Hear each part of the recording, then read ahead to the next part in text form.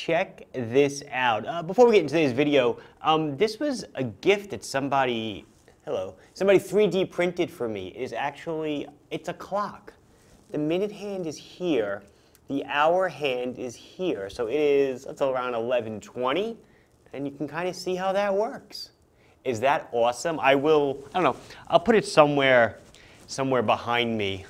I don't know, over here or something. I'll hang it up. But very gracious. I already forgot the guy's name. I'll put it in. I'll put his first name down below when I edit the video. So hi, this is Mark from LongIslandWatch.com, and today we're talking about Islander Brookville. I have two new colors to show you today. The third one, that's why I almost went with three, is the Robin's Egg Blue. I re-released it a couple months back, maybe about 6 weeks ago. It has Islander written across dials, but I will show that one here. But we have two hot new colors that I think are really cool. Perfect for spring. One of them is a minty green. And then the other one, a lot of people have been clamoring for a white dial. I didn't want to do a creamy white, much like the SARB035. I wanted to do a stark white. This is a stark white with gunmetal hands and indices, and it pops. It looks awesome. So we will check those out. From my own wrist check, it is a premiere day of sorts. It's March 3rd, and today Marathon released their Jumbo Day Date Arctic in full white. And that's what I'm sporting on my right wrist, 46 millimeters. Swiss-made watch, a monster, if you will, but an awesome one. And on my other wrist, the Northport blue to white. A lot of names been tossed around, but I'm going to call it ISL 195 for now. Outselling the Fireball, which really shocked me. I put it on one of the sky blue FKM rubber straps that I sell. That we sell. I wore this watch on vacation recently, and it is beautiful. A beautiful summer watch. So forget summer watches. Let's talk about spring watches. Let's see the three new Brookvilles. Okay, here we are. I'm showing you three Brookvilles. Two of them are really new. This guy is kind of a revisit. So this is the ISL 85. The ISL 85 came out a couple of years back. Sold a lot of them, and then this time when I reiterated it, we had decided to add Islander under the logo just to be consistent among these. A lot of people have asked if I'm going to go back to a lot of the older divers and do the same. I'm probably not. Maybe on the dress watch just looks a little bit better. But just so quickly, before we get into the two new guys, I will spend just a minute just to show you the ISL 85, which is the Robin's Egg Blue Islander. This is close to being one of our best-selling watches of all time. This or the ISL 18, really close in numbers. So, like I said, like the original 85, just has, there we go, just has Islander added under the logo. It is a 30, these are all going to be the same. So it's a 38 millimeter case by 11 thick by 44.5. I'll do the full up on one of the other newer colors. I just want you guys to see this guy. $349 for any of the ones you are about to see. So this is your Robin's Egg Blue.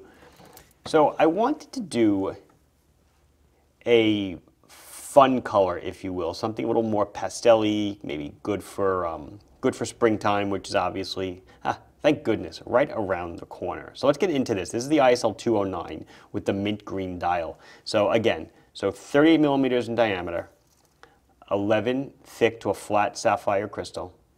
It is 44.5 millimeters on the lug tip to lug tip. It is a screw down exhibition case back.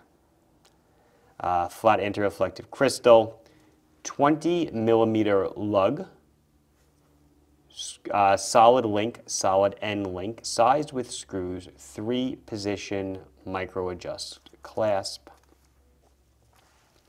There you go, push button, opens, closes. Satisfying.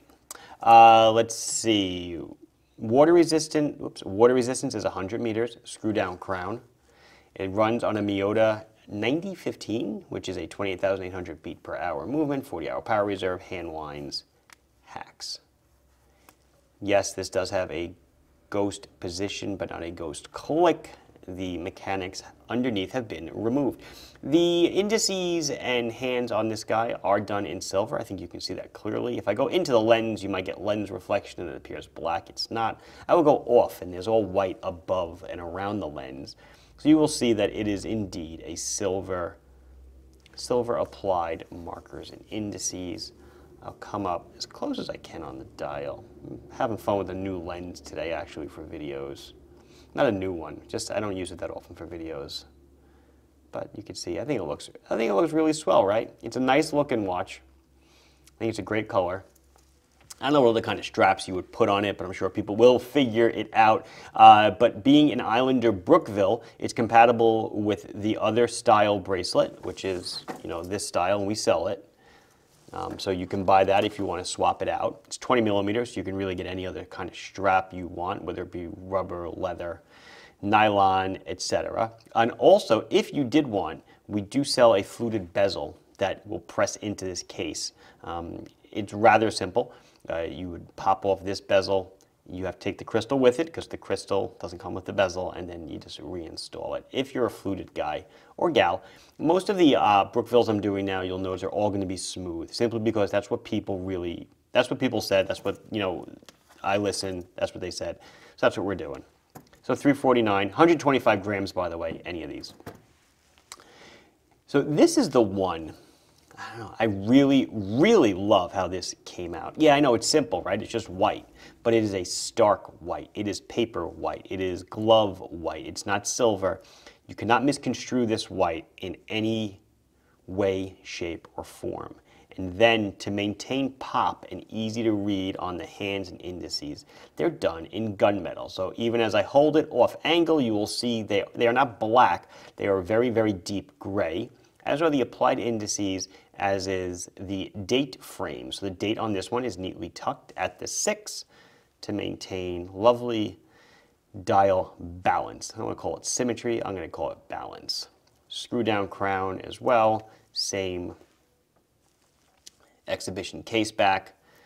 The bracelet again, solid end link sized with screws, very comfortable. It is a 20 by 16, meaning 20 at the lug, 16 at the 16 at the clasp.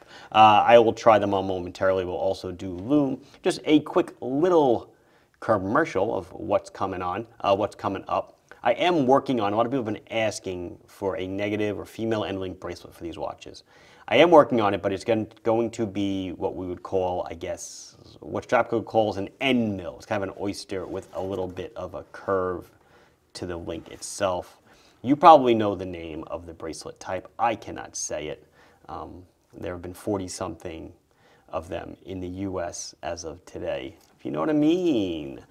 Okay, so that's that. Oh, also what else is coming up? And I guess I don't want to shoot myself in the foot. Whenever we talk about new releases coming up, a lot of people are like, oh, I'm going to wait for that. But I think it's worth noting, a lot of people have said, hey, the 38's too small.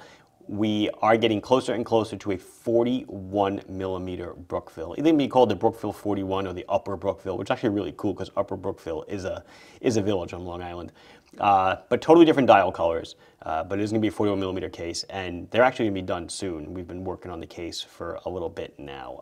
Let's see. Let's do the lume and wrist shot. So there you go. The white dial is in my left hand and the mint dial is in my right hand. You can tell by the absence of the date on the right and the absence of the marker on the left. Double Kit Kat, or just single Kit Kat, I guess, right? Because a Kit Kat is 2 cats. Yummy. Kit Kat at the 12 for your orientation. Hands are easy to read, easy to distinguish. Let's see how it looks on the wrist. So there you go on my 6.5, 6 3/4 inch wrist. Plenty of room. I'd say these probably go up to like a 7.5 to a 7 3/4. Very comfortable. I wear a robin's egg Brookville. I also wear a gray dial, the anthracite. I might have one more in my collection. I love them. They're very comfortable watches. It fits me fantastic. You know, a note on, I guess, you know, I thought this, when we went to production, this is the one I ordered more of. I ordered less of this one. Now that I'm looking at it, I kind of wish I would have flip-flopped it a little bit, but we'll see. We'll see. But this looks really, really cool with the white dial. But of course, all three are awesome. And there's other Brookvilles too. There is a two-tone Brookville. There's an Aventurine dial Brookville. Brookville line is going to continue to expand.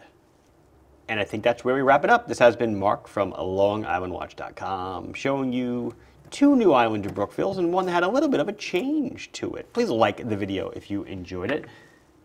Subscribe to the channel if you have not done so. Questions, comments, concerns, anything else you want to say, you can put it down below and I'll be sure to address it as soon as I can. Thank you very much for watching. Bye-bye.